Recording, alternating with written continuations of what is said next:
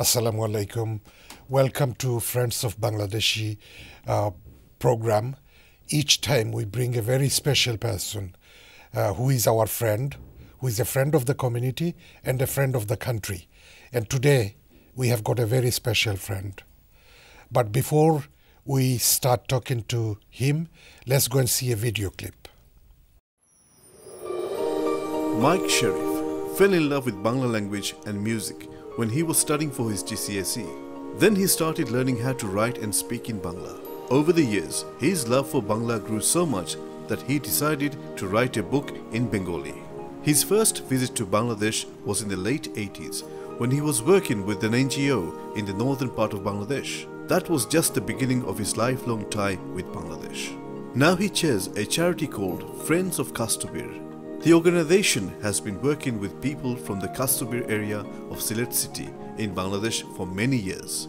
Friends of Kastubir aims to improve the opportunities for the poorest people living in this part of the country, mainly people working on the nearby tea estates and living in the slums on the outskirts of the city.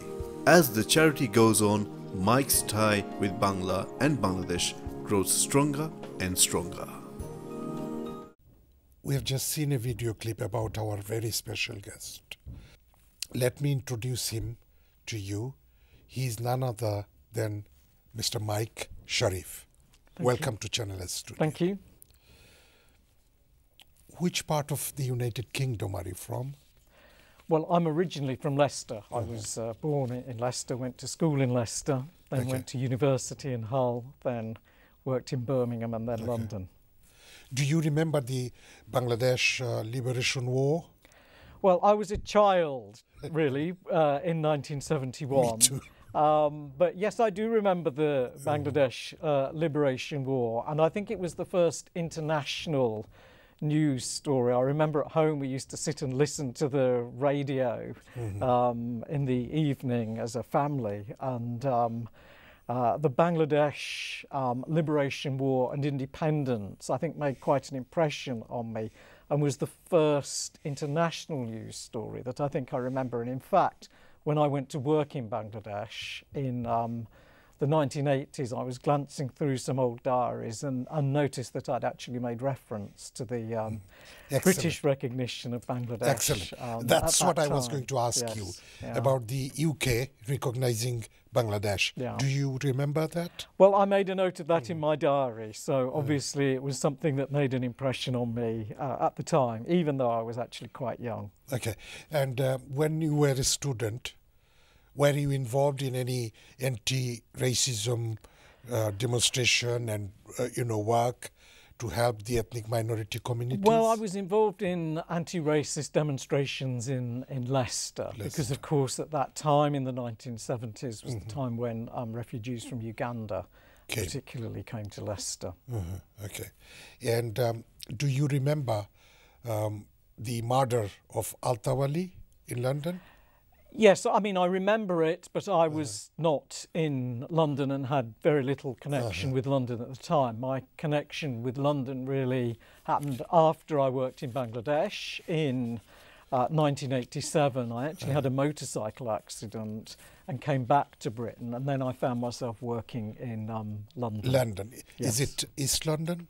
East London. I lived in Newham at that time, yes. The Bangladesh independence, you were a young man and you listened to radio, heard news, and you were interested in the independence of Bangladesh. Of course, there were hundreds of thousands of people went into India, and then hundreds of thousands of people were murdered, and the Liberation War went on. So did you used to listen to all this in the radio? Well, I listened to it on the radio, but of course I was a child at the time. And I mean, really the first time I came across the Bangladeshi community in Britain was when I worked as a neighbourhood worker in Birmingham, and in the area where we worked there were a few Bangladeshi families from Bangladesh. Do you And so obviously I got to know them, and the project I worked on was working with some families from Bangladesh. Do you remember the murder of Bangabandhu? Sheikh Mujibur Rahman?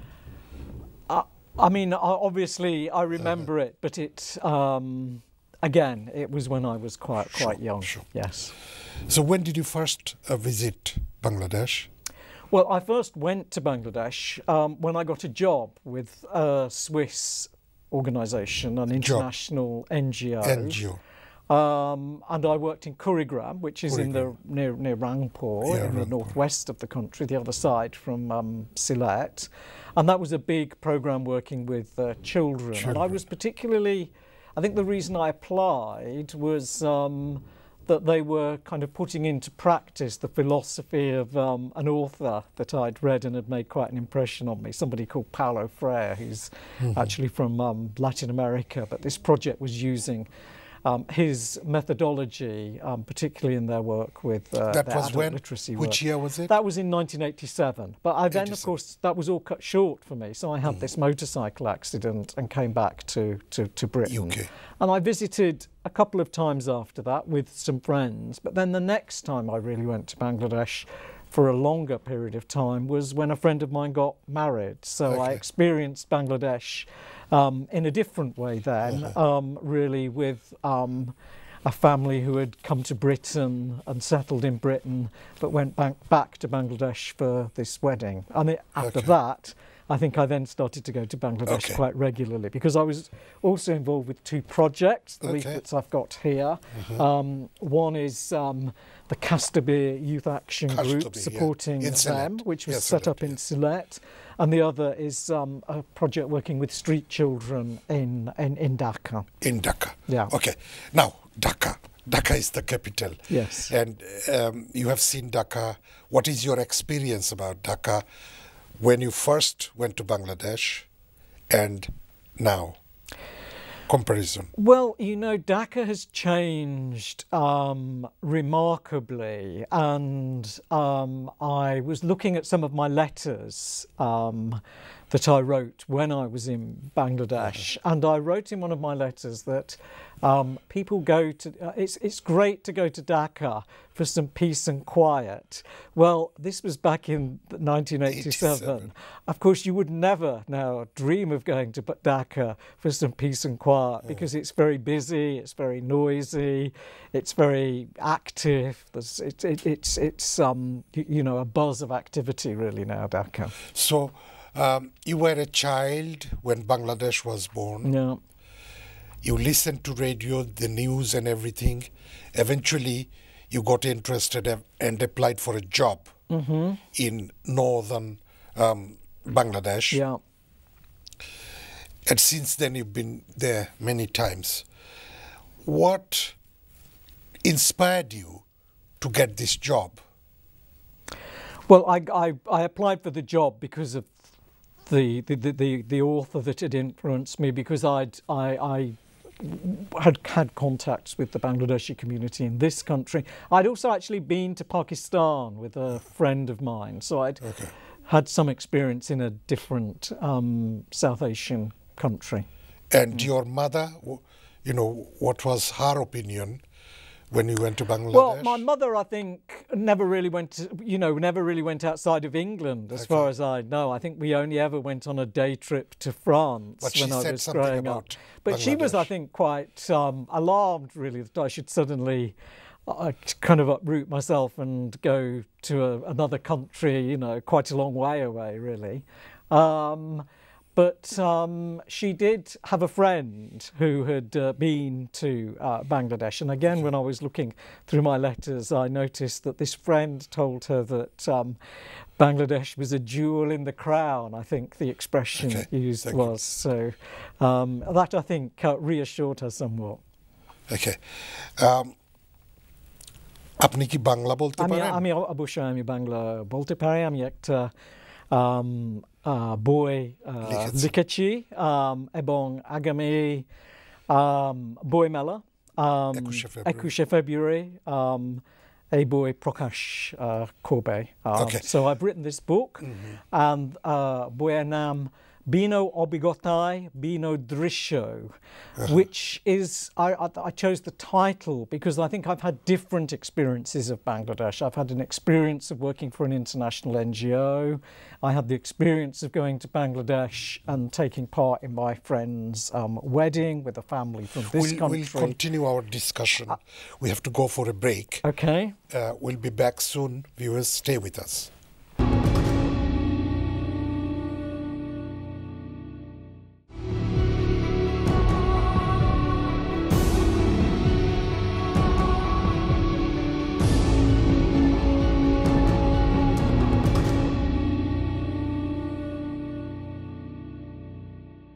Welcome back. We were talking to our guest about him speaking Bengali. I started to learn, I learnt a little bit of Bengali going to and fro from Bangladesh, but then I decided to seriously learn Bengali because I was going regularly and interacting with the project. So originally I went to SOAS, but their class didn't really continue. So I arranged private lessons. And in fact, I got my GCSE and then my A-level People Bengali. say Bengali is not an easy language. It's quite but difficult. It's amazing. It's very amazing difficult. That you can you can write and speak Bengali. How about Sylheti?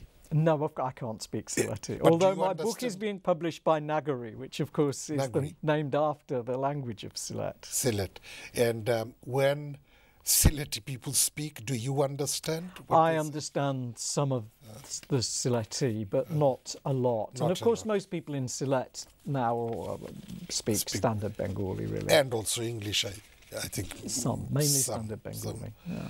So you work with two projects, especially the Sylhet one at Kashdabir. I'm chair now of the Friends of Kashdabir. Yes, because I do remember Channel S News giving coverages on your activities. Yes, they have covered our activities. When someone mentioned about your name, I knew who you were.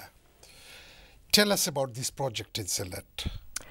Well, the project in Sylhet was established in 1984 by somebody called Peter East with somebody called Harun Ahmed. Peter had worked in East London, and they really were working with Kashdabir School. Kashdabir School. In Sylhet. City, and established some schools under the sky to enable children who wouldn't have really gone to the primary without school. any roof.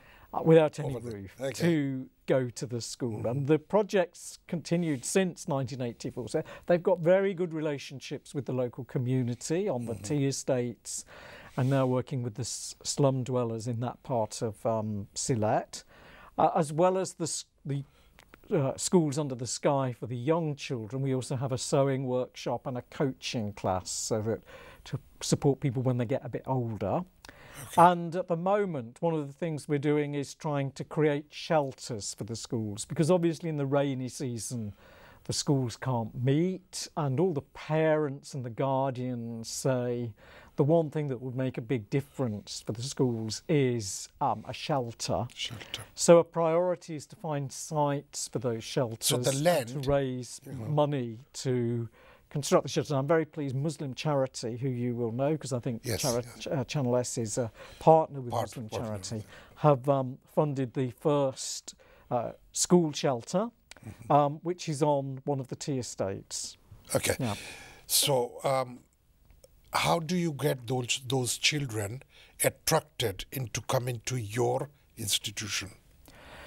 Well, because the school is there are lots of children living locally. It's open air, so people know about it and come. And a lot of people. The school has now existed for a long time, so even some of the parents are now children who attended the school previously themselves. Yeah. Okay. And are there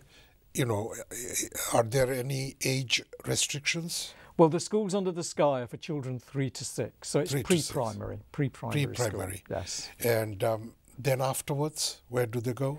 They go to local primary schools, madrasa, Kashdabir Primary School particularly, which obviously I think has quite a good reputation. But when they come to you, It's all free? Is It's it all free? free. It's all free. All free. Yes. Do you have many teachers? And the coaching class is free as well. Okay. Yes, so we have over 30 teachers. Yeah. Over 30. And what's And they're the part-time. They're Okay. part-time. So it's just a couple of hours in the morning. Okay. What's the number of the students you have? Well, it's probably about 500 or 600 in total. 500 or 600 people. Yes, but, And yeah. you do not have shelter as such. No, well, some of them have kind of, I mean, they meet under a tree, or some of them do meet under a kind of basic shelter. But now we're trying to construct shelters ourselves. Do you get any help from the government? We don't have any direct financial help from the government, no. Okay. Okay. So, and how about when they're studying, you know, the food and everything? We don't provide, Provide any food. So they just come for certain... They come for a couple of hours. Couple so of it's an hours. introduction really to schooling. Introduction. Yes. Okay. Okay. And it's amazing. It's amazing. I'm really impressed. Really impressed.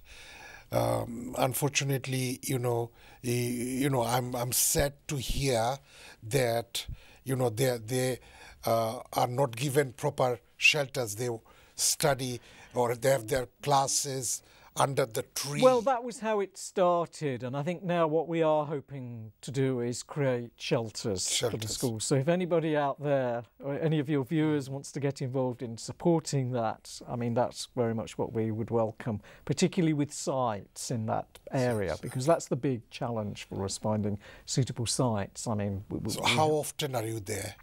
How often am I in Bangladesh? Well, I was chief executive of Voluntary Action Islington until a couple of years ago, when I decided I'd stop. And because now both my parents have passed away, I decided this was a good opportunity to spend some more time in Bangladesh, to develop my Bengali, to develop my interest in Bengali literature. Yes, of course my interest in humanitarian work, but also my interest in Bengali literature and music particularly is my passion now, because through my A-level, I really developed an interest, particularly in Bengali music. So I've been doing that as well while I've been in Bangladesh. So where do you live when you get there? Well, I live between Sylhet and Dhaka. Sylhet and Dhaka. Okay. How about food? Do you cook? No, but I tend to get food generally from guest houses or friends. Okay, that's interesting. Yeah. Tell us about the Bengali culture.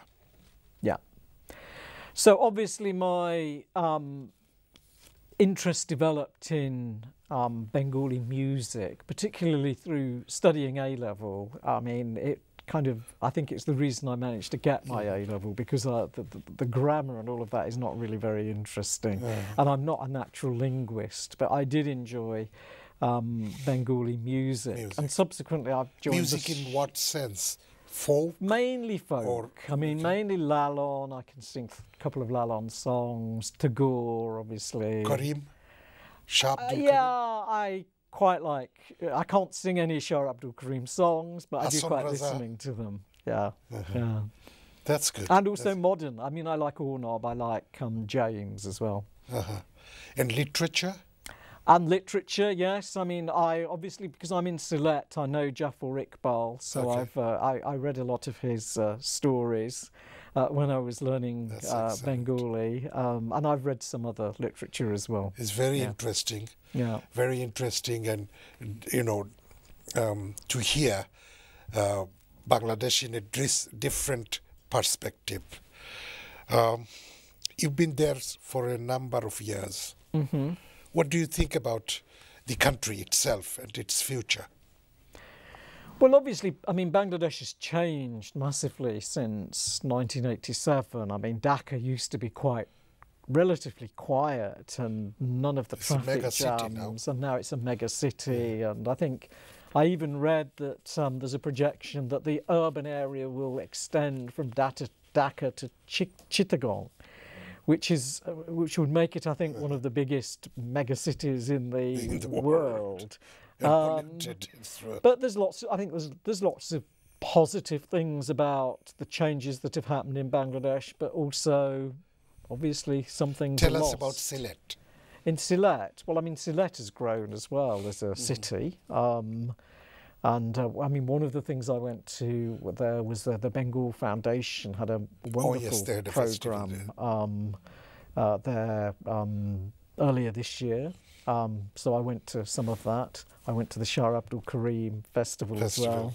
Okay. So, yes, I mean, and Sylhet is I think it used to be quite rural in its character, but now it's much more urban.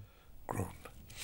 And so, you know, it's very interesting, and we can just continue our discussion, but unfortunately, we are running out. Right. What is your message to our viewers and the community?